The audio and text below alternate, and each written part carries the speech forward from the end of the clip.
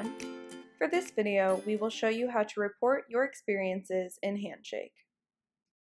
When you are in Handshake, you will want to visit the Career Center page, either with the tab in the middle of your screen or from the Career Center tab at the top.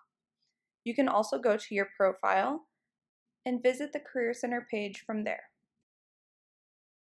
When you arrive at the Career Center page, you will see tabs to make appointments, view our resources, request your experiences, and complete surveys. In order to request an experience, click on the Experiences tab. On this page, you can see any of your previously requested experiences to then edit or view. To make a new experience, simply click on the Request an Experience tab. You will then be asked to fill out a survey based on your experience.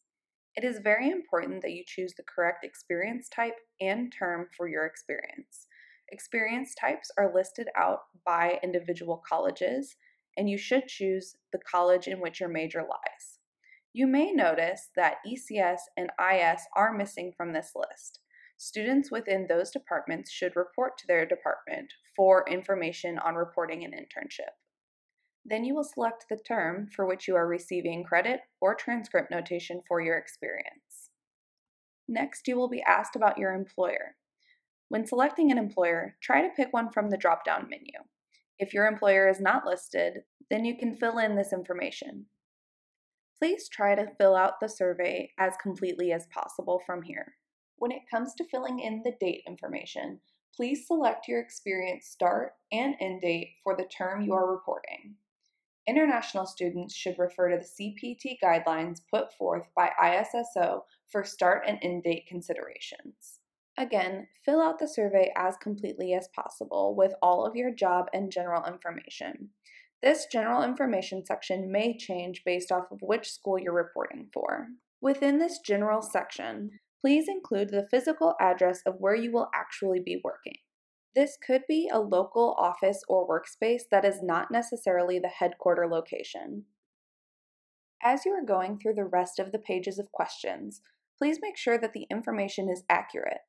If you are unsure about any of the questions pertaining to your experience, please reach out to your supervisor for clarification. It is also important to list the correct internship recognition information, including the course number.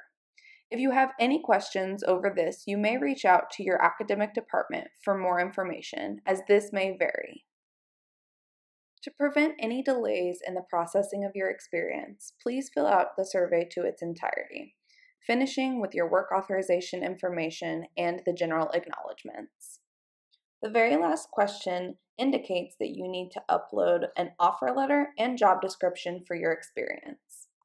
This step is crucial in processing your experience. When you select Request Experience, you will be taken to the Experience main page with all of the information on the experience that you just requested. To add an attachment, such as an offer letter or a job description, simply select New Attachment. From here, you will enter the name of the document that you would like to appear on your experience, such as offer letter. Then you will select Choose File to select that document from your computer. It is usually better to upload the documents as a PDF. Once you have chosen your file, select Create Attachment.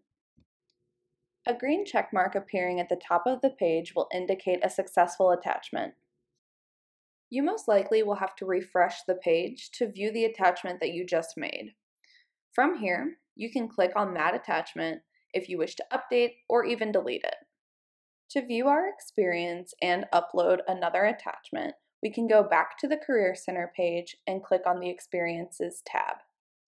From here, the experience that we just requested is listed. When we hit View Details, we have the option to add a new attachment, or we can look at the details of our experience and the comments and activity. You may see comments from the Career Center in this Comments and Activity tab.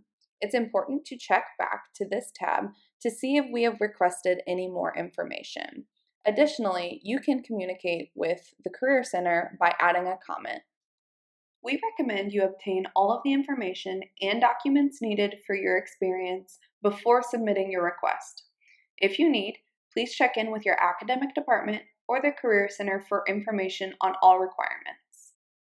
This has been a quick tutorial on reporting an experience in Handshake. As always, the Career Center is here to help. If you have any questions about the experience request process or anything career related, please reach out to speak with one of our many career professionals.